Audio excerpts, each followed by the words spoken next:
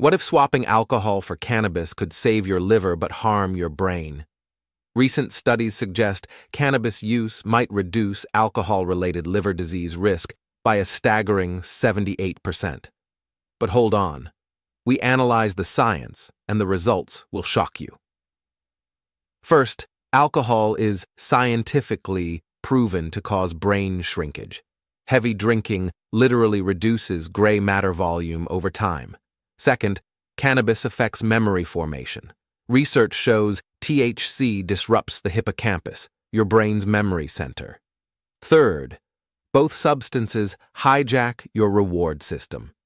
Alcohol floods your brain with dopamine, leading to dependency. Weed also alters dopamine, but differently. Now the bombshell.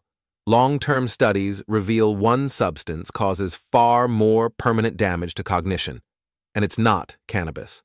Alcohol is responsible for widespread brain atrophy linked to dementia. This is verified neuroscience. The cost of California sober? Weigh the documented risks.